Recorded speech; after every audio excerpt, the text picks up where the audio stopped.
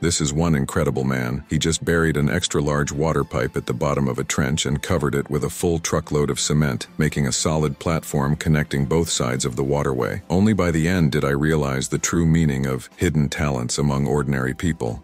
This platform is just the foundation of his entire project. The main materials are the custom cement bricks made using a special mold. Each brick has a slight curve to it, a feature that's key to the project. Once the bricks are set and hardened, he moves them to the trench and marks a curved line on the platform, digging a long groove along each riverbank to help with the next steps. Now that everything's ready, the real work begins. Using the curved line as a guide, he lays the cement bricks along the grooves, creating a base structure. The grooves help hold the bottom of the bricks tightly in place, while he layers them in an offset pattern, building up row by row. Thanks to the curved design, he quickly constructs a wall that spans the waterway and stands nearly level with the trench, forming a strong, arched barrier. Even though the wall is already thick and sturdy, he adds another layer of cement to make it even stronger and more durable, while also smoothing and enhancing its appearance. After coating and smoothing the wall, he places a row of rebar on top as a support. This rebar holds up a formboard on each side, into which he places a cross-weave of wire mesh. With this, he can mold a wider bridge deck above the wall.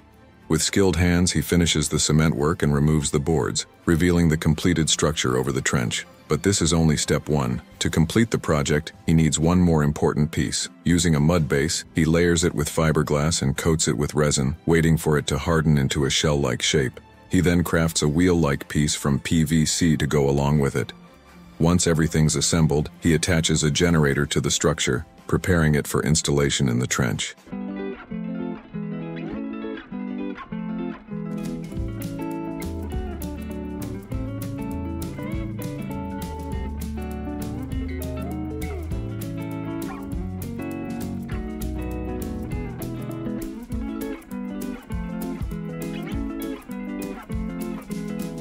He starts by digging a groove along the riverbank to fit the water pipe structure, securing it in place. The pipe runs through the wall, ending at a cement slab that will act as a platform, where he constructs a gate. Now it should be clear what he's building: a small hydroelectric dam. His goal is to generate electricity to solve a power shortage. He adds a metal gate, equipped with a motor for raising and lowering, and seals one end of the pipe beneath the platform.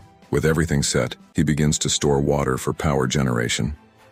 When he opens the gate, a powerful rush of water flows from the top pipe into a whirlpool box, spinning the water wheel. The wheel's rotation drives the generator, lighting up the entire setup.